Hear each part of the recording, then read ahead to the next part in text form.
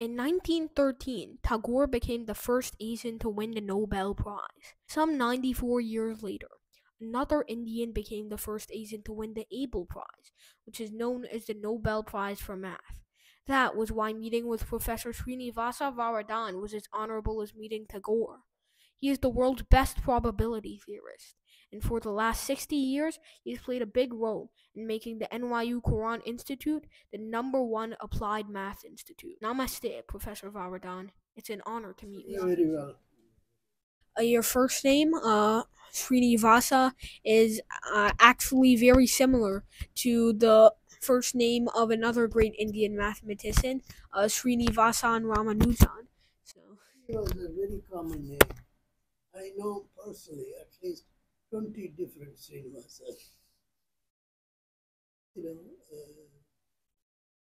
know what Srinivasa means? I don't. What does it mean?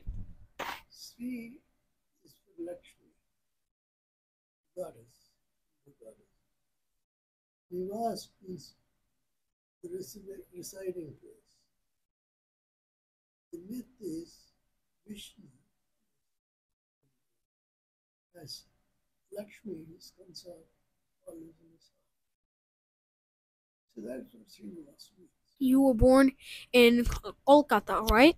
No, I was born in Chennai. Oh, sorry. You grew up in Kolkata, right? I grew up around Chennai. I Ah. went to Calcutta for my PhD work.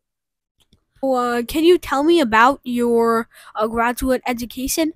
How did your college experience go, and where did you study? Well, undergraduate work was in statistics at Presidency College in Chennai.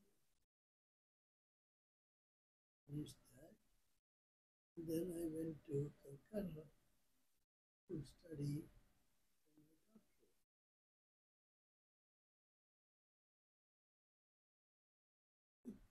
roughly 2 to 3 years to finish my doctoral work.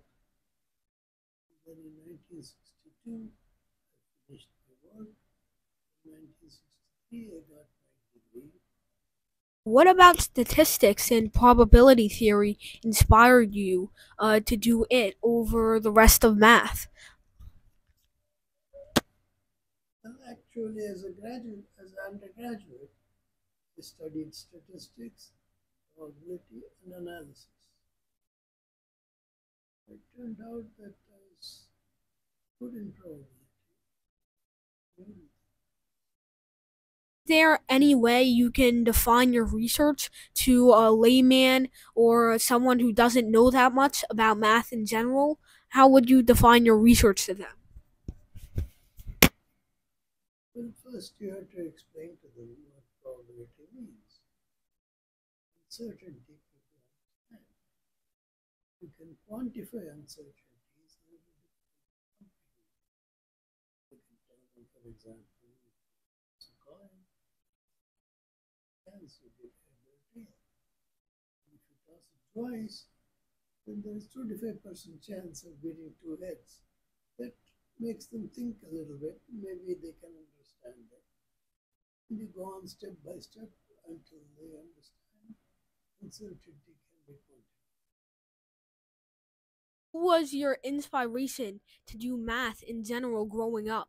Did you aspire? What did you aspire to be in math when you were doing your undergraduate or graduate studies?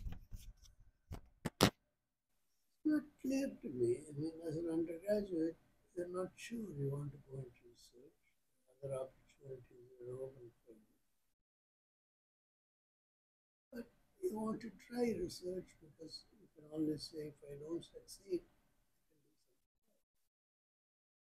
But it takes some time to realize whether you are successful or You won the Abel Prize, which is kind of like the Nobel Prize for mathematics, right? not. But, there is no Nobel Prize in mathematics for years. And so the Norwegian government decided to fund it. 2005, 2001, something like that. In 2001, I believe, the Norwegian government gave it enough funding in order to proceed.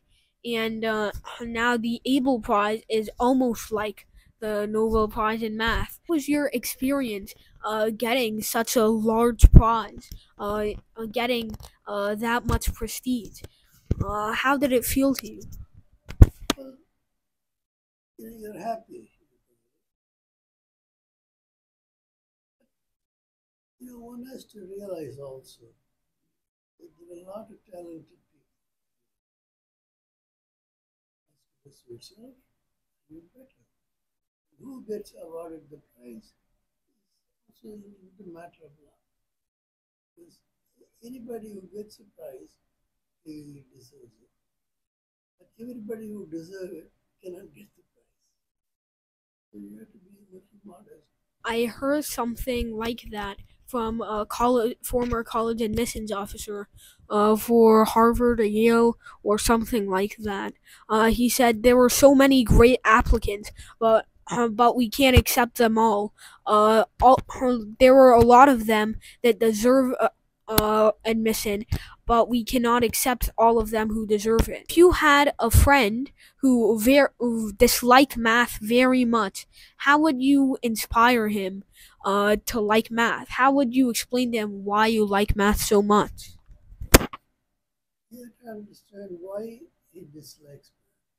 So he says, well, I didn't do well because I don't like it. But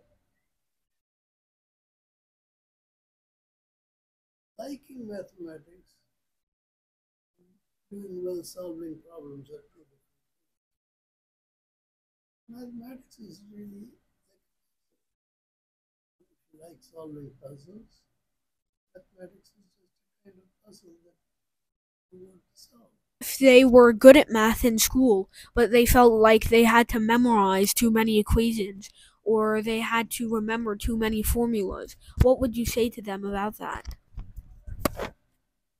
It's important to realize that most formulas of mathematics are background. You should be able to derive them for yourself. If you really understand something, then you don't have to. Actually took it from my New York University scholarship application. I finally wanted to ask you, what would you say to people who are not sure what they want to do with their math careers? What do you think they should do to find out? Uh,